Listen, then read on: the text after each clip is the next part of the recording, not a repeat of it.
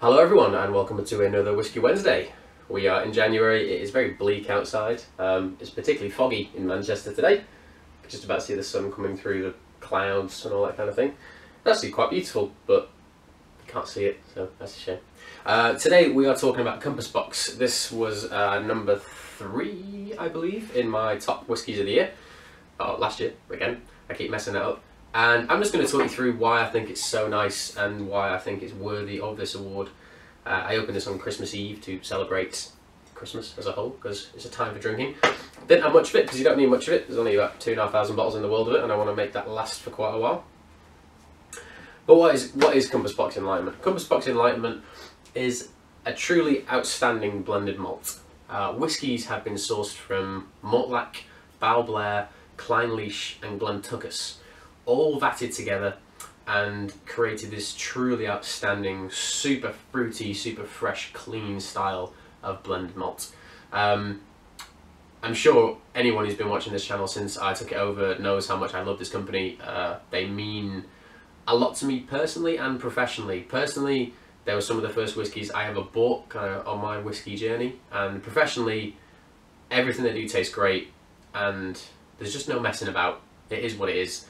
I'm not sure the exact percentages that make up this bottle, but if you go onto Compass Box's website, click on the little PDF diagram next to the bottle, it will tell you everything that went into it. Percentages, possibly ages, not really too sure, the barrel contents and all that kind of thing. So yeah, truly, truly amazing. This is the bottle itself. It's non-chill filtered, it is 46% and it is natural colour. Like many other limited editions, I'm probably going to pick up another one for future drinking, because I think there are only about 2,500 bottles of this around.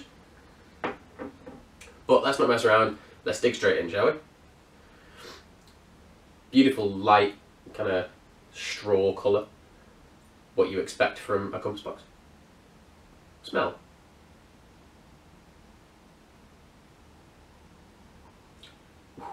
That is like throwing your nose into a fruit salad. That is kiwi and mango and passion fruit and fresh green apple and kind of sliced cut grapes. Really big, juicy, thick, fruity flavours.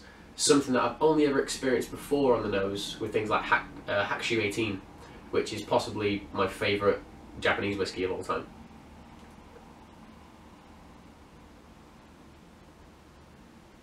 Golden syrup, cantaloupe melon, like honeydew melon. There's a little bit of herbaceousness coming through there, which I would associate with that Glentauchers style, because every Glentauchers I've ever tried has always smelt a bit herby and a bit sage-like in style. That big hit of fruit can only be coming from the Mortlach and the Balblair, because those things are remarkably big hedonistic style whiskies in terms of florality. I think I may have just made up a word there with florality. The Clynelish might be adding that waxiness to it, because I get like a little bit of lime skin, a little bit of lemon skin. There's not a particularly salty edge to this whiskey, which is what you would expect with the Clynelish. It's not a lot of salt, it doesn't come across as very coastal on the nose.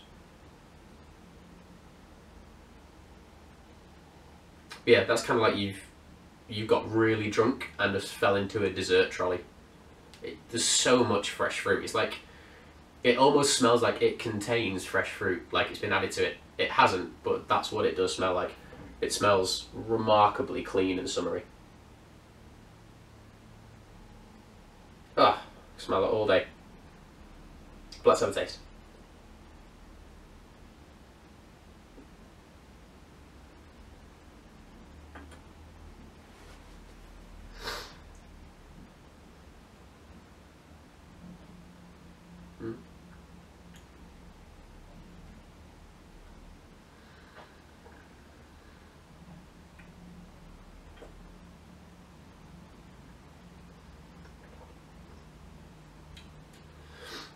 There's the Clynelish. Right at the end. The very, very, very end of this whiskey is like being in a tobacconist's. There's so much fresh tobacco and cigar leaf and the smell of a humidor. That's where that Clynelish and that Glentauchers are particularly kind of intertwining with each other. In terms of the palate, all four shine pretty bright. You have that kind of slightly herbaceous nature, but floral nature of Balblair, specifically things like Balblair 2005 and the 1999, that slightly bittersweet floral elements coming through on the palate. The Mortlach again just provides so much fruit, clean, fresh, summery, ripe, juicy fruit. The Glentauchers, again, quite similar style to that Balblair, herbaceousness, more so kind of savoury style flavours, a little bit of ginger, a little bit of sage, maybe even some thyme. And then right at the end, literally the last taste before you swallow it, white chocolate with a bit of sea salt and a little bit of tobacco. That Clynelish just kind of claws in and brings those lovely kind of coastal, warming style elements to it. Truly phenomenal. Genuinely world-class product. I don't think it can be beaten in terms of blended malts anyway.